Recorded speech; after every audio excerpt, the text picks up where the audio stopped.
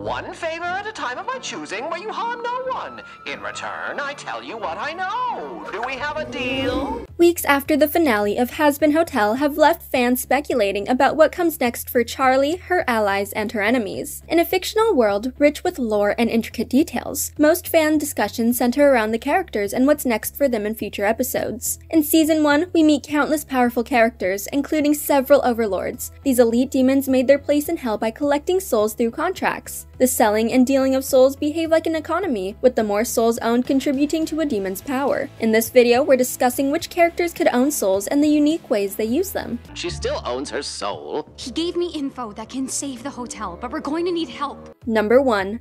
Rosie. One of the overlords who attends Carmilla's meeting in Scrambled Eggs, fans of Hazbin Hotel were thrilled when her character received a more prominent role in the episode named after her, Hello Rosie. A close friend of Alistair's, many wouldn't expect her to be so pleasant, but she's a pleasure to have on screen, especially when she gives Charlie the advice she needs to overcome her struggles. With her smile and witty remarks, Rosie is easily the most easygoing character. The warm reception she received from fans made her a favorite in the fandom. However, even her fame can't overshadow the fact that she's a demon with significant power. Rosie is the overlord who oversees Cannibal Town, a section of hell occupied by the underworld's cannibals. The residents there share Rosie's same aesthetic and smiling face, but they're all bloodthirsty and eager to fight when promised a proper meal. When Alistair and Charlie arrive in Cannibal Town, they find Rosie taking requests from her people, promising to help a woman with her husband. It doesn't seem like a deal or contract-making exchange. Interestingly, she makes Charlie convince the cannibals to aid her through a speech rather than commanding them to fight. We know from an interaction with Alistair that Rosie keeps up with potential deals that seem promising. She offers information to Alistair about one when he arrives, but he declines her offer in favor of asking for her help against the extermination. Rosie may deal with the people in Cannibal Town without infringing on their free will, as Alistair does with Husk and Nifty. However, as an overlord, Rosie must have a collection of souls under her name. She may be a kinder overlord who allows her people to live and let live. In the second season, we'll likely see more of Rosie and how her lenient approach to leadership keeps her town running smoothly. I tell you what,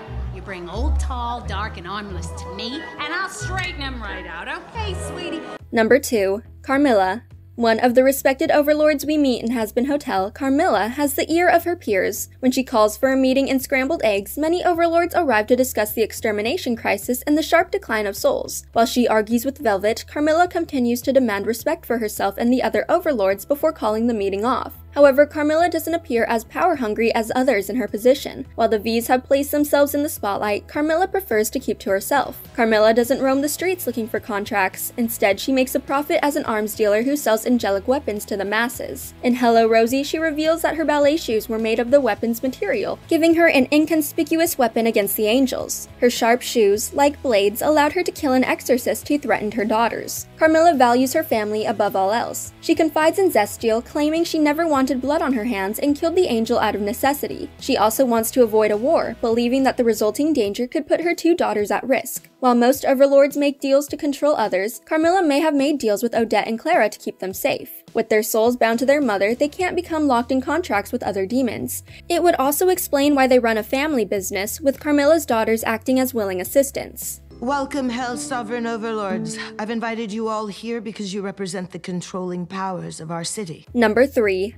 Husk. When Husk enters the series in the pilot, it's as an unwilling participant in the Hazbin Hotel. Due to his contract with Alistair, he must work as Charlie's bartender. Subsequently, he becomes the shoulder everyone leans on when their inhibitions are low. Husk can understand Angel Dust's struggles, which leads to him looking out for and confiding in his fellow sinner in the episode Masquerade. When Angel struggles to cope with the abuse Valentino puts him through, Husk sympathizes by explaining his contract with Alistair. Surprisingly, Husk was once an overlord. He claims that gambling with souls is dangerous because one wrong move can cause someone to lose everything. However, Husk didn't see the trouble brewing until it was too late. During the song Loser Baby, Husk mentions that he sold his soul to save his power. Overlords become more powerful and more influential with each soul they own. Husk may have kept a few of his previous contacts by giving his soul to Alistair. Husk may not want to call on lesser demons under his control because he's working at the Hazbin Hotel. Demons can cut deals and lock within themselves. Alistair is the most prominent example of this phenomenon. He uses numerous contracts in the first season despite someone else owning his soul. The construction and film crews were from the demons he's contracted with. However, he's also under a contract that restricts his freedom. Husk could be in the same situation as Alistair, and in Season 2, he could use his remaining contracts when he's in a pinch. But when you're dealing in souls,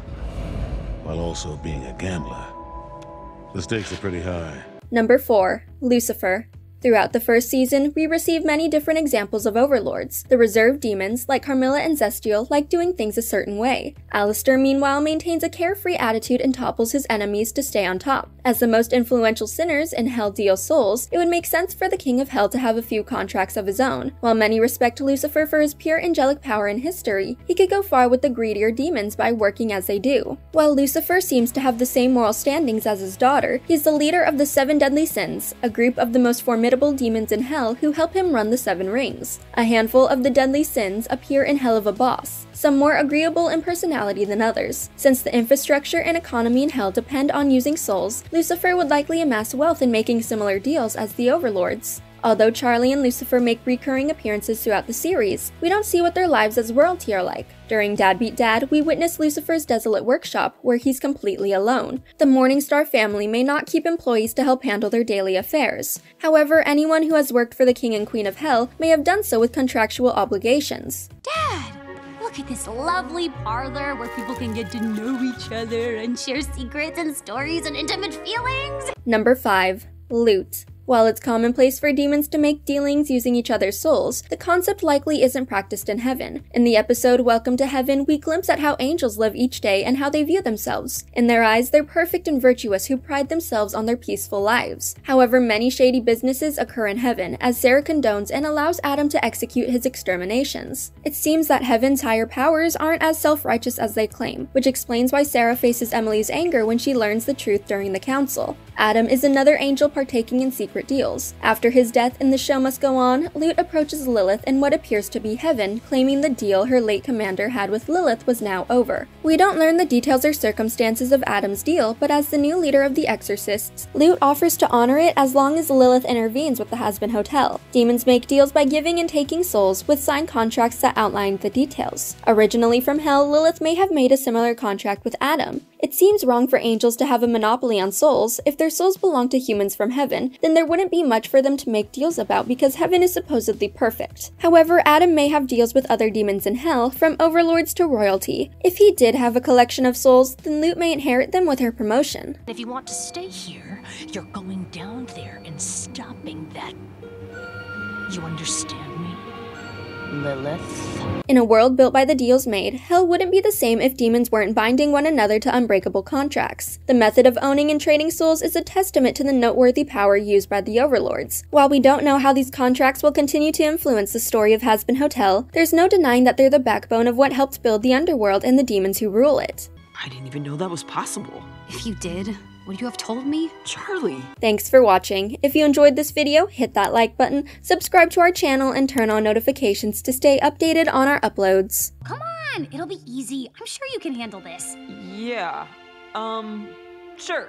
I can handle this. No problem.